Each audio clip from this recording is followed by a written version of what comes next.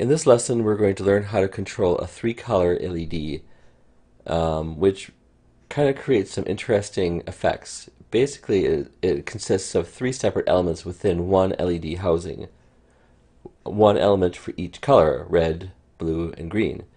And you can control the varying intensities of each of these three colors with your Arduino in order to basically make any color imaginable.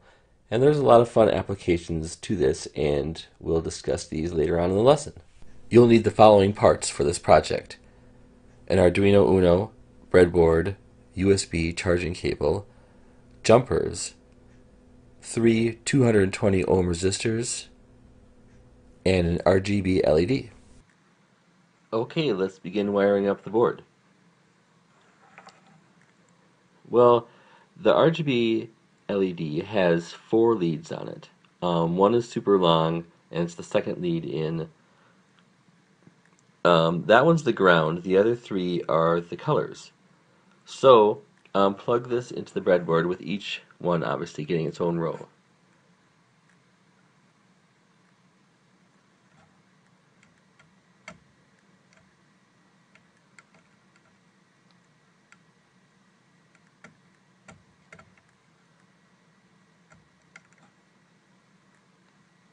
You might have to bend them out a little bit.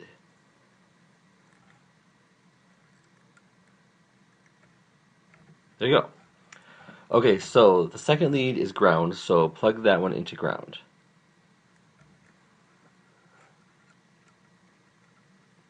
The other three plug into pins 11, 10, and 9. The only tricky thing is that we need to provide resistors in order to protect the LED. Each of those elements is fairly delicate, and if you put too much power into the element, it will burn it out, so you need resistors to protect it. So I have these 220 ohm resistors. You could also use 270s. Anything more than that, you're going to start seeing it distinctly dimming. So definitely suggest no more than like a 330 or so. Okay.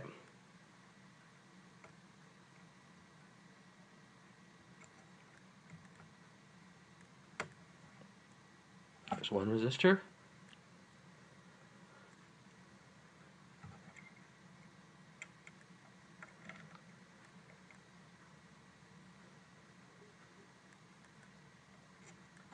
There's the second one. And the other one's on the other side of that ground wire.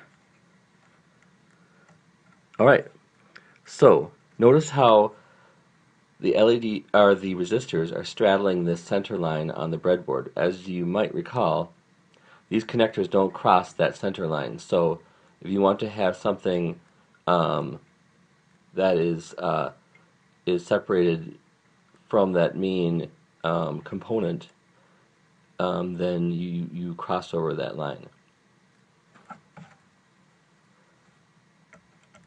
Alright, so let's start plugging them in. First one into 11.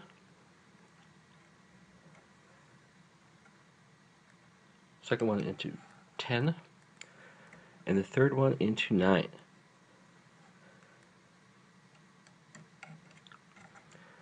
I will explain later on why those three pins were chosen. Okay, so now we're ready to program it. Okay, let's program the RGB LED. One of the coolest aspects of the Arduino phenomenon is being able to Google search code. Say you want to learn how to use a component, chances are someone already has figured it out and is interested in sharing it. So, I did a search and found this sketch. It is part of a tutorial on adafruit.com, and it was created by Simon Monk.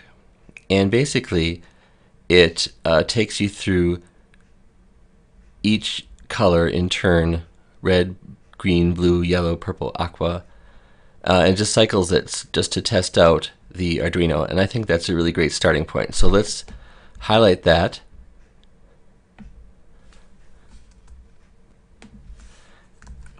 And drop it into a sketch, or make a sketch out of it. And then let's upload it.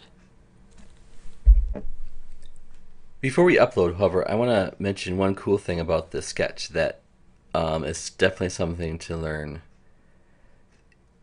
I told you that you have basically a setup and a loop, but there is something after the loop. How interesting. Basically, this is called a function, and the idea is a bunch of code. You can create one example of that code and then reference it within the sketch in order to save space.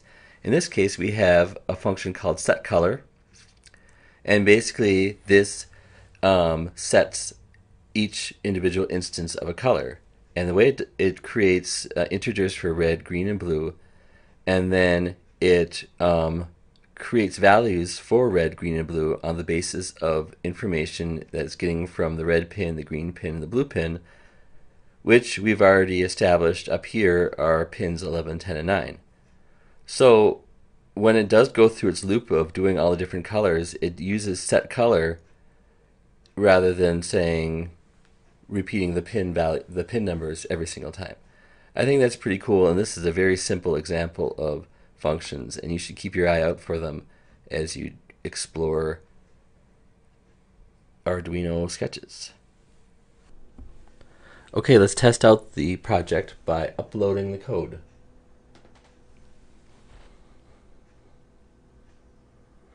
Okay, this is cool. You can see it cycling through the various colors: red, blue, green, purple, orange. It's pretty awesome, right? One of the cool things about an RGB LED is it kind of delivers a lot of information, right? It has, not only does it have different colors, but different brightnesses as well, all thanks to pulse width modulation, which I explained in an earlier lesson.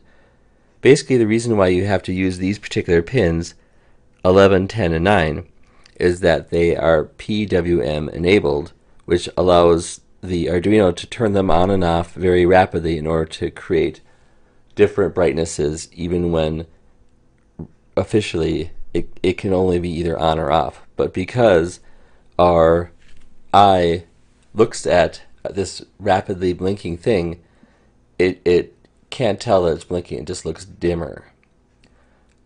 And so this is a great opportunity to learn how to control this LED and use it in a future project. Alright, that's it. Thanks. In the next lesson, which is the final lesson of Series 2, we're going to take a different tack and play around with a passive infrared sensor, which is something a little different than the LEDs we've been working with thus far. Thanks for watching.